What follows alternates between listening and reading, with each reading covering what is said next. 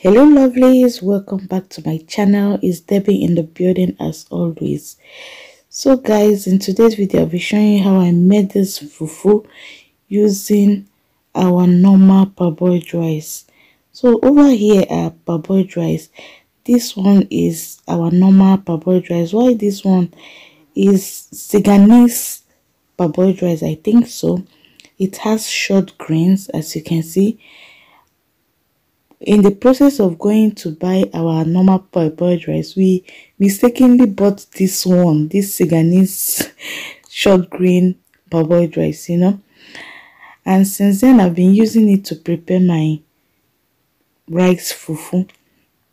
But if you don't have this one, you can as well use our normal parboiled rice in preparing this fufu. They are the same thing. The only difference is just that this one's grains are so tiny, So this is what the bag looks like. The bag of the one with short grain, the Siganese rice, looks like. So if you want to see how I made this fufu, keep watching and watch till the end. Alright. Okay. I started by using my coffee blender to blend the rice because I need to turn the rice grains to flour, So this is what it looks like. This is just how smooth I want it. So I just finished blending the last batch. And over here is my rice flour. This is what the rice flour looks like after blending it. Can you see how smooth it is? This is exactly how I wanted it. So I'll go ahead and pour in the rice flour inside my pot, and then add water, and just stir everything up. After stirring it, I'll go ahead and sieve out the water, thereby reducing the amount of starch. Rice contains a lot of starch, although we still need some starch to make our fufu, because it's the starch that will form the fufu that we are looking for. So I added another water, as you can see, and stirred it up. Now I'll go ahead and place it on the have to stir. Be very close to always stir. Have you liked this video yet? What are you waiting for? Go ahead and hit the like button. Feel free to share and subscribe to my channel if you haven't. Thank you. It has started forming.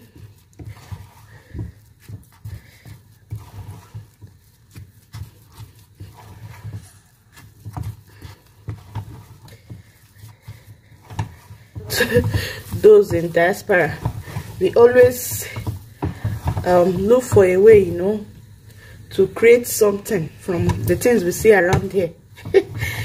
Just to quench our cravings, trying to convert it to our own food and all that. So guys, I'll go ahead and add water, because we need it to cook very well. Rice fufu needs enough water when you're preparing it, but you have to be adding it bit by bit.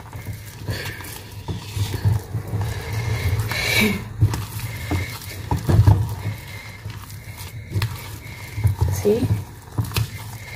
And one good thing about this rice fufu is that it rises a lot. It can rise. You just put small thing, and when you're about making it, it will just be rising and be increasing.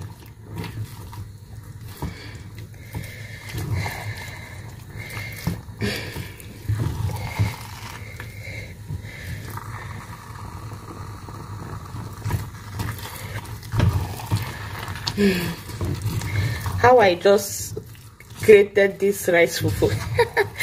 I can remember one day I was just hungry, you know. I was hungry, and what I have in the house is not what I was craving for. I was craving for swallow. And then it was during the lockdown. There was no garri or anything, you know, no oats.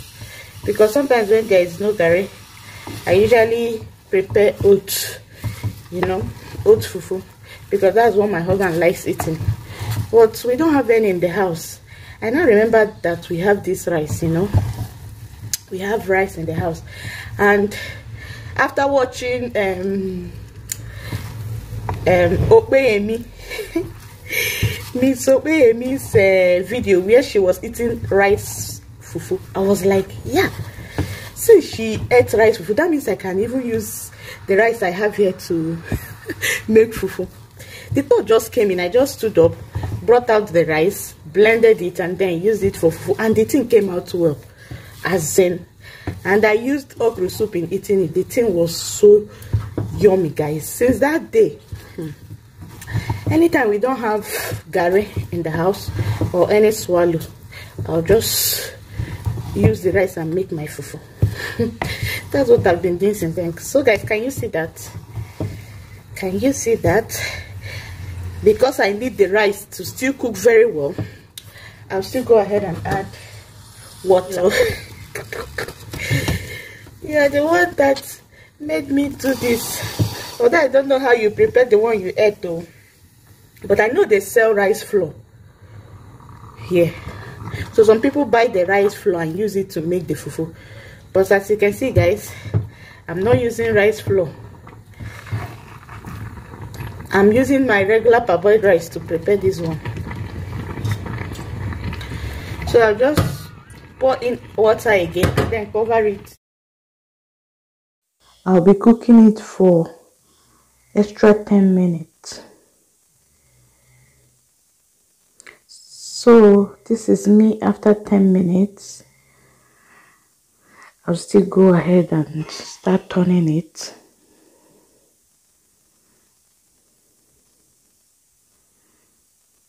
As you can see, my rice has cooked.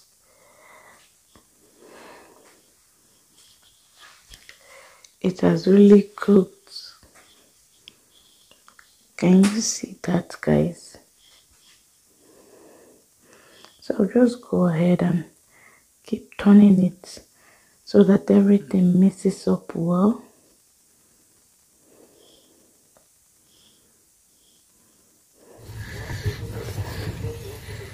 No one like you.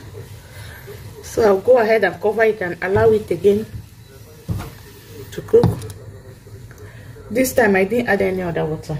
I'm back again.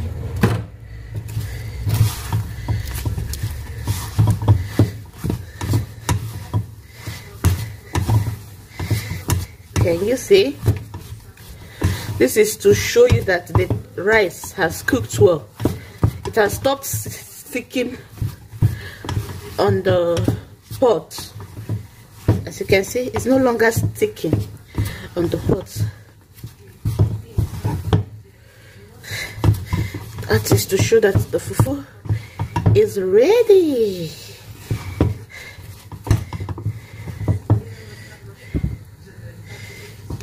And put it inside my plastic frame, you know. Can you see that, guys?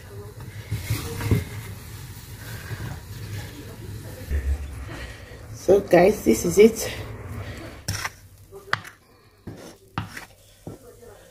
I just went ahead and shaked it, you know, just to bring everything together. So I sprinkled a little water on my plastic fan, as you can see, just to help it to give it a smoother look. Yeah.